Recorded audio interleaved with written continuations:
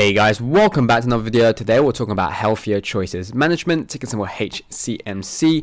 You can see the price of HCMC has been dropping recently. So in this video, I'm going to cover, about what's going to happen with the lawsuit, what it means, and about what I think the price is going to happen for the next few weeks, the projection of the price, and why I think if it's a good opportunity to buy more or if you should sell your HCMC. So without any further ado, let's get straight into the video. So the first thing I want to kind of look at is pretty much just a recap on what's happening for those who don't know. So we can go from the beginning. The company previously filed a patent infringement lawsuit against Philip Morris, against their product known as IQOS. The lawsuit was brought based on IQOS infringement on the patent, which is HCMC's patent.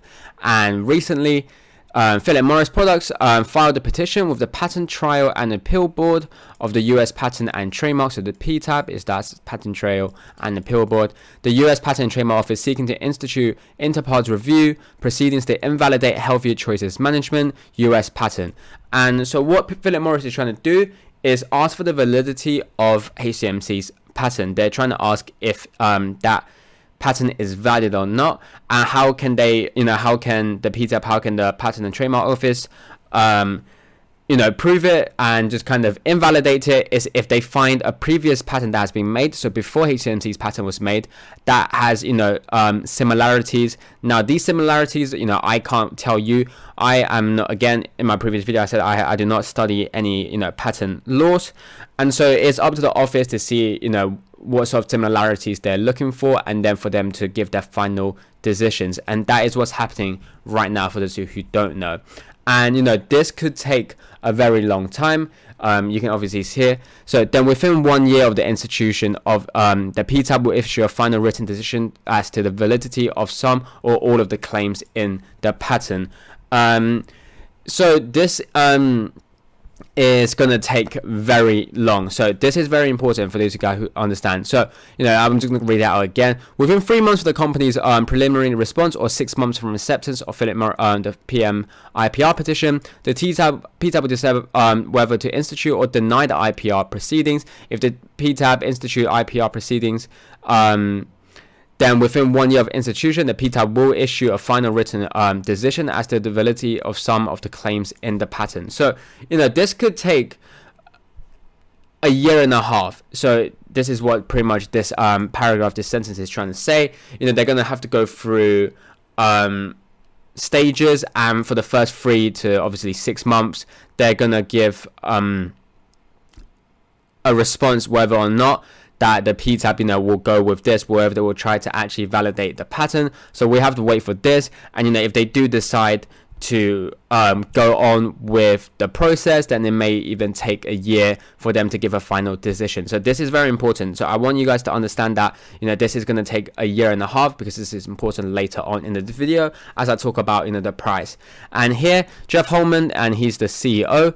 HCMC is currently reviewing Philip Morris IPR petitions and intends to vigorously oppose the institution of the IPR proceedings, and if the IPR proceedings are instituted, we are now fully prepared to vigorously defend the validity of the patent. So obviously the CEO is saying, there is nothing to be worried about. They are very strongly, confident in their companies. They have all the, stuff they need. And for those of you who obviously understand, recently it seems that they raised about $27 million, and this is actually a very good time for the money to come in, because with this money they will obviously have a better team, and this will help them further to defend against this lawsuit. So this is very important.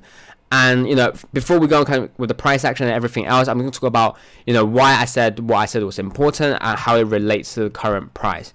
So since the day of, since being mentioned, it mentioned on the 15th, and you can obviously see the price tanking out of the 0.014 range now. I did say that the only time we're going to be seeing it breaking out of the range right now is if we see any fundamental catalyst, whether that's good or bad. Right now it is bad. However, it's only bad in one sense. I think overall is a very good thing, and I also explained that.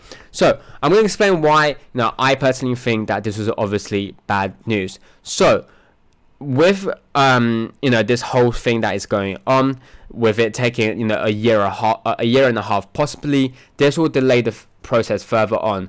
A lot of people who are invested into HCMC are not willing to stay for that long, nor are they willing to wait for that long.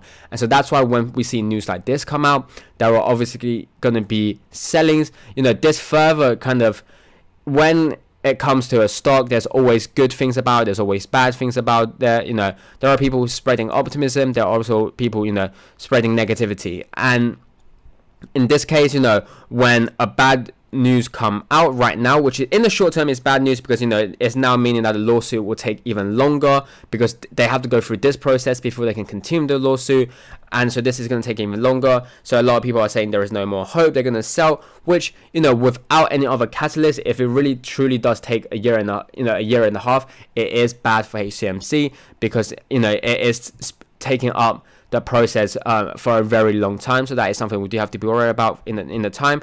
And people may see opportunity cost, whereas I could come back a year and a half after this is being sorted, and right now I can use my capital other places. So that's why they have been liquidizing HCMC, and that's why we're seeing the price drop. So the price drop is really coming from because how long this process is going to take. People are not willing to stick with this process, so they are selling. One thing you got to understand, that HCMC is not a stock that is on exchange. It's an OTC stock, and not there are large individuals that are buying into HCMC, and then there are some firms here and there who's also into HCMCs, but there are not any big hedge funds who are willing to hold on to HCMC for a long term. When we talk about, for example, SNDL,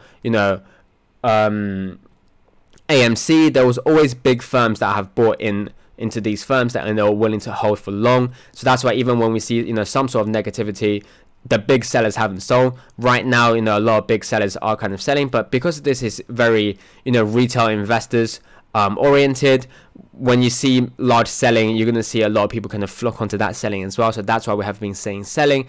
In terms of if you're worried about it or not, again, this is, I want to go back to that. This is saying the longest it could take is within a year and a half. This may take even shorter than a year and a half. This could take 3 to 6 months. Obviously, I understand that some people may not be willing to wait 3 months, 6 months, even less, which is understandable. However, everyone has different ways of kind of buying and investing into stocks. I personally am obviously okay with waiting for a stock for a year more, but some people aren't, and that's obviously okay. And right now it's just a conflict of two different people, where some are obviously willing to buy into it and some aren't, and so that's why we're selling, and I don't think there's anything to be worried about. And to talk about why I think is the good news, why I think for the long term is good, obviously with this selling, we will be having a better opportunity to buy at a cheaper price, because of this selling, prices are going to be going down. Now, I doubt they're going to go down any further. Again, I've always said that 0.009 is a very strong level, and you shouldn't be worrying about that level. Even with this news coming out, I ultimately don't think we're going to drop below that, because I know people are still going to be buying it for, eventually when that lawsuit does get settled, there are a lot of buyers coming into HCMC still. In terms of why I think it's good news, again, the reason why I say I think it's good news, and this is all based on assumptions, however, I think this is something we should be thinking about, and that's because why would PM obviously challenge the validity of this patent infringement if they didn't think that it was very close to IQOS? If they know that this has no similarity, if they're very confident in the IQOS, then there would be furthering this process, because by reducing this patent lawsuit as soon as possible, they are obviously not in threat of anything. They will be able to give more confidence to the investors. You can think of it in perspective, if you're investing into a company and there are a lot of people challenging the patents, but none of them ever work out, then you understand that the patent that this company has is obviously very strong, and you're more willing to invest into it. And so it is in Philip Morris's best interest, as well as HCMC, to obviously get rid of this lawsuit as soon as possible. But right now, PM are doing anything they can to delay, anything they can to kind of stop this process. So by challenging the validity, it really feels like it's a show of weakness coming in from Philip Morris. And so that is one, that's a question one has to ask about, why would they be challenging the validity if they're super confident in their own products? And so I think in terms of the good news is that it looks like right now HCMC does have the higher ground in terms of winning this patent. One bad thing is obviously that we do have to wait, a relatively long time now because of this whole process. So for those of you who are willing to obviously wait, you are able to buy in at even cheaper prices now. It's going down towards the stock offering price now. A lot of people are saying that, why is it now gone down after the stock offering? It seems fishy. I really think that the reason why it's going down is purely because of this fundamental catalyst. Had nothing come out, had no news come out, whether good or bad, I think it would have continued going up, or at least stayed in this range of 0.014 to 0.002, and more likely to be in the upper range because it has reversed the 50 MA. But because of this news, we are seeing it going down. I don't think it's any tricks people are trying to play in terms of the stock offering. I think it's very normal for people to be selling when they know a process is going to even take even longer, because the original idea of them investing into it was to obviously be on board with this process.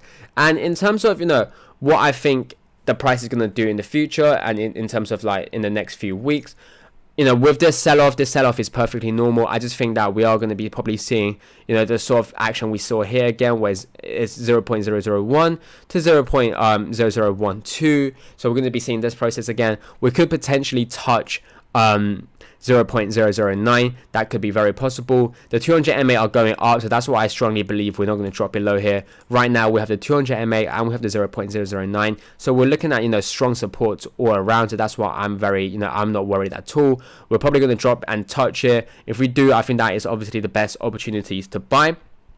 I do want to say I'm not a financial advisor, so do take my opinions with a grain of salt, but I personally think that if we were to go down to kind of, the 200 MA level is a very good level to buy, and we're just going to be staying around this level. I feel like a month, 2 months later, when all the selling stops, we're going to be gradually seeing buys again, and I feel like, it's very soon we're going to be testing, going back into this range again, and whenever, the news out this validity, whether or not they're going to reduce, whether they're going to proceed with this process, would change a lot. If the office obviously says no, we don't want to do this process, then you're going to see HCMC going back to this price that it was before the sell-off, and that is pretty much it. So yeah, guys, that is it for this video. I hope you guys did enjoy. Comment down below what you guys think about HCMC, and comment down below what you guys want to see next. Other than that, enjoy your day.